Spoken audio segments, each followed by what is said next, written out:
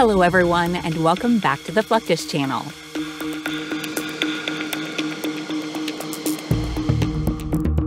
Nuclear weapons differ widely from conventional ones.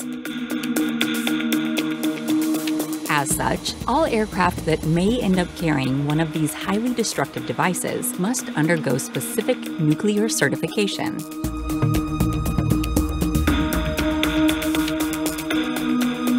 This consists of dropping mock bombs under close supervision, allowing engineers to monitor both the performance of the aircraft and the bomb.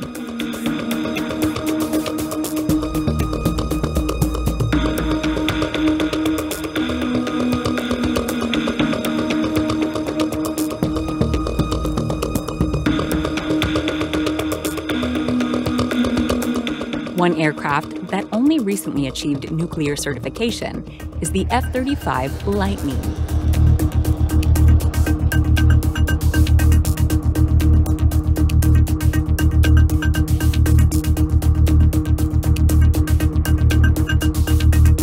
During a test performed over Nellis Air Force Base in September 2021, an F-35A successfully released 2 inert B-61-12 nuclear bombs.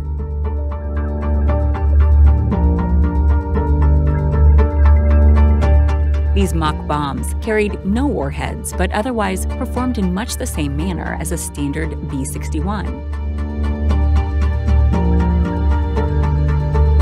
These weapons are known as thermonuclear gravity bombs.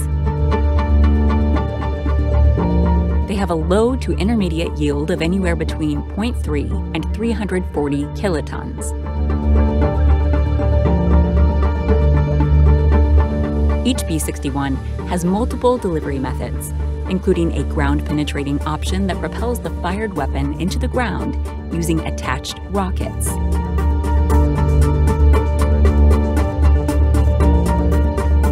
The B-61 weapons system has been revitalized several times since its initial introduction, with the -12 versions online in 2010. Teams of engineers on the ground work closely with pilots in order to collect accurate telemetry data to ensure everything functions as intended. In this case, this led to the eventual certification of the F-15 Strike Eagle.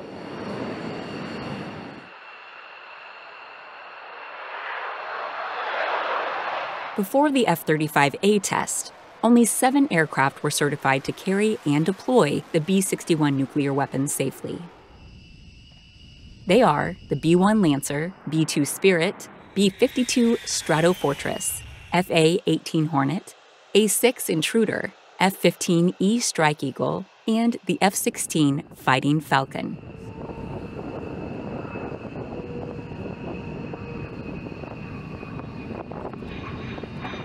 Each weapon weighs around 715 pounds and measures around 12 feet long.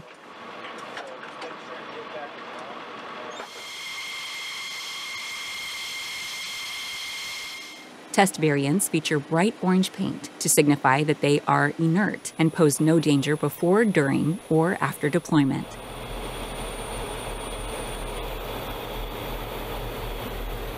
Though the F-15 is rated to carry up to 16,000 pounds of munitions on its hardpoints, the B-61 is generally attached to the center of the fuselage.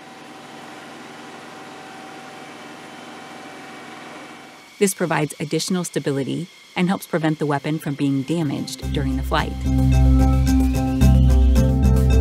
Indeed, each B-61 bears a cost of around $28 million. This is far more than one might expect from a conventional missile, rocket, or bomb.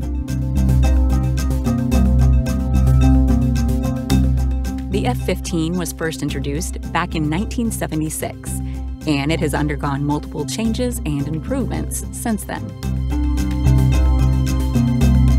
The latest version of this twin-engine combat jet is the F-15E, a 2-seat version with additional technology designed to improve navigation, weapons operations, and flight controls.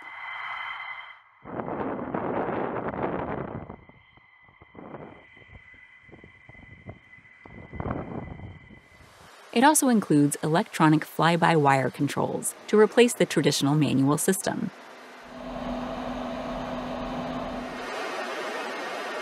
They're powered by two Pratt & Whitney F100 afterburning turbofans, which allow the Strike Eagle to reach speeds of over 1,500 miles per hour at high altitudes.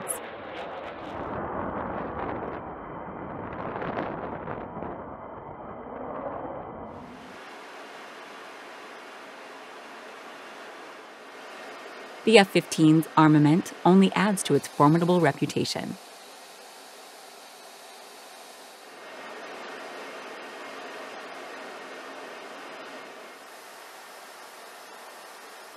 Boasting a total of 9 hardpoints, the aircraft can carry various combinations of AIM-7 Sparrow, AIM-120 AMRAAM, and AIM-9 Sidewinder missiles.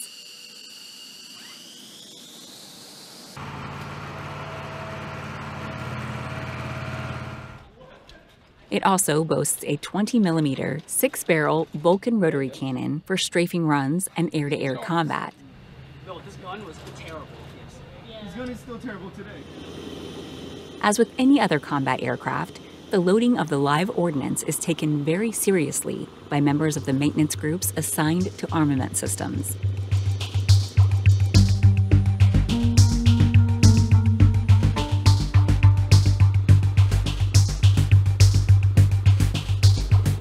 Since these weapons can weigh hundreds of pounds or more, ground crews typically require the assistance of specialized vehicles and loaders to move each one into place.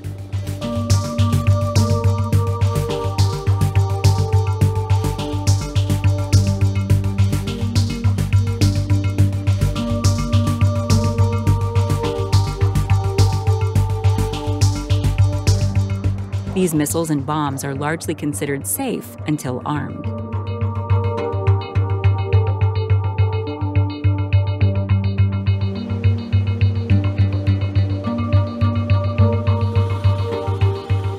Before the advent of missile and rocket technology, guns were the primary method of attacking targets in the air and on the ground.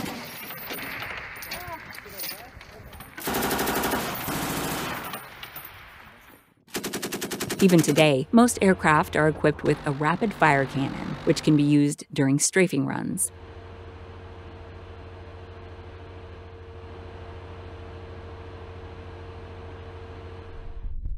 This is where low-flying aircraft attack stationary or mobile targets by passing over them and unleashing a torrent of gunfire.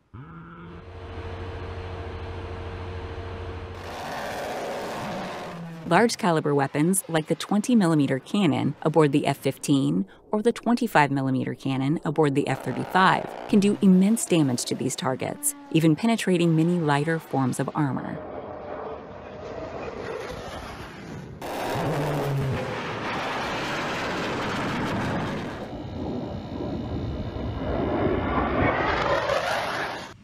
When it comes to air-to-ground combat, few aircraft have proved as successful as the A-10 Thunderbolt.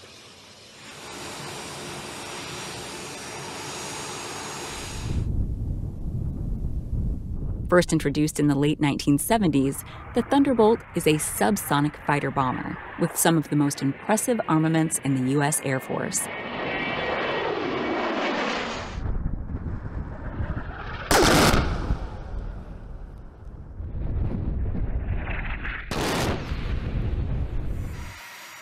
The centerpiece of this aircraft's mobile arsenal is its 30mm GAU-8A Avenger rotary cannon.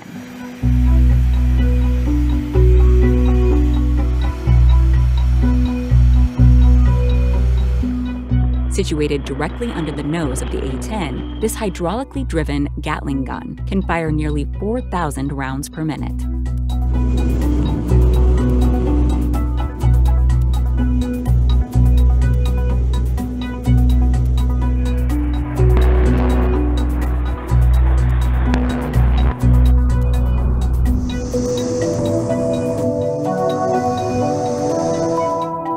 Unfortunately, the aircraft can only carry around 1,700 rounds at a time.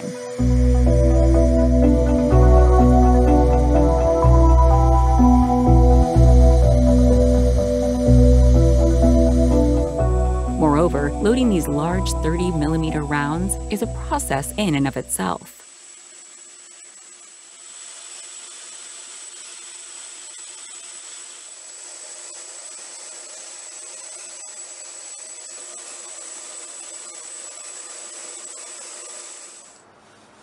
Adding to the A-10's effectiveness are a variety of detachable rocket pods, missiles, and bombs, all of which can be affixed to the plane's 11 hardpoints.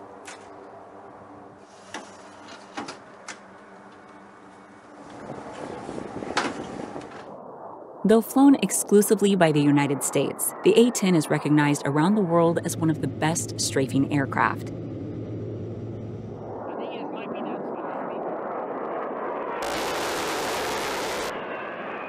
Its maneuverability at low speeds and low altitudes makes it perfect for close air support.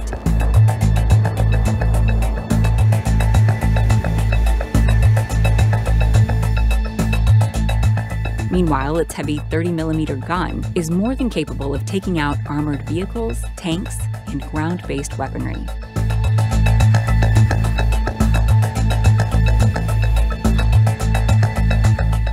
In fact, the Avenger is one of the most powerful aircraft cannons ever installed and can be configured to fire special armor-piercing rounds to make it even more effective.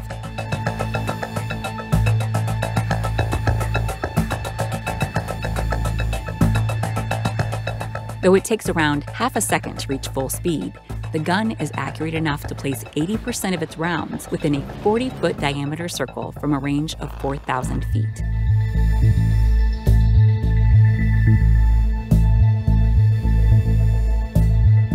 The United States military has a number of air-to-ground combat courses designed to give pilots hands-on experience using the aircraft's guns, missiles, and other weapons. Many of these courses feature temporary structures and other targets that give the pilots and gunners something to aim for.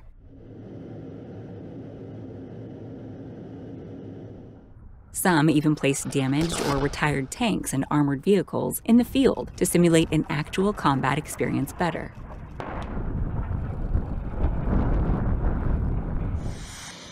Whether it's a veteran combat plane like the A-10 Thunderbolt or a brand new stealth fighter like the F-35, there's no doubt what these aircraft can do in a fight.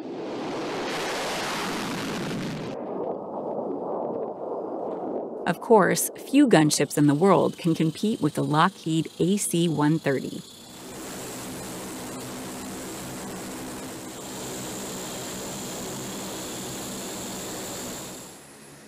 A massive, long-endurance variant of the classic C-130 transport. This 100-foot-long, four-engine behemoth features an integrated suite of sensors, targeting, and fire control systems.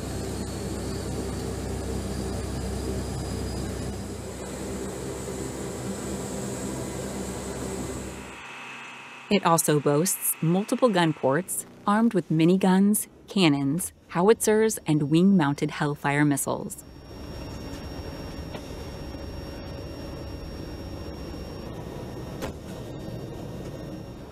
The impressive thing about the AC-130 is that its weapons systems can be altered from mission to mission, as can the specific ammunition it carries.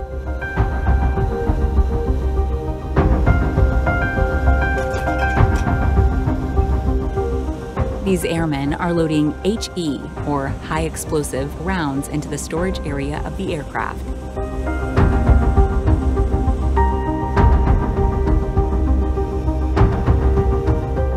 These rounds are for one of the aircraft's heavy cannons, the 105mm M102 howitzer. Once airborne, it takes 3 people to fire this incredibly powerful weapon.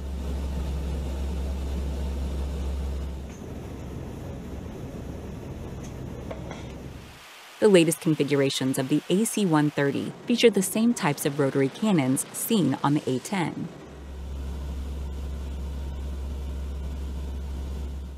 Altogether, these various weapons combine to make the AC-130 a formidable opponent.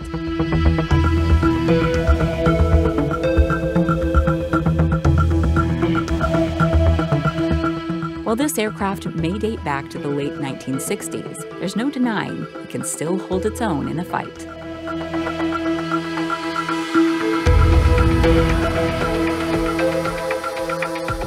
That's the end of this video. I hope you enjoyed it. Make sure to subscribe to this channel so you don't miss any of our new content. See you next time.